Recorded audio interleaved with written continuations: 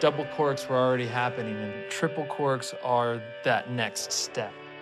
Adding a third flip to anything is definitely intimidating. It's such a commitment. You have to get 3 flips in while going down the pipe. It's hard, I mean, to put yourself in that place where you're like, okay, I'm doing this.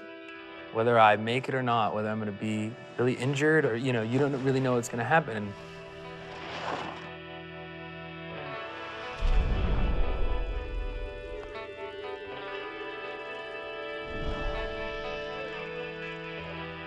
Does your femur feel all right?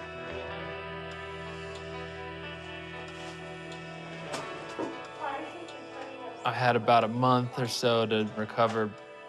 I knew it was possible, so I wanted to try again.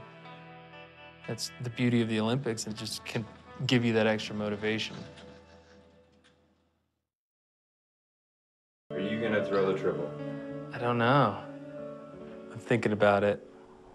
If you made me do it, I'd probably stick it.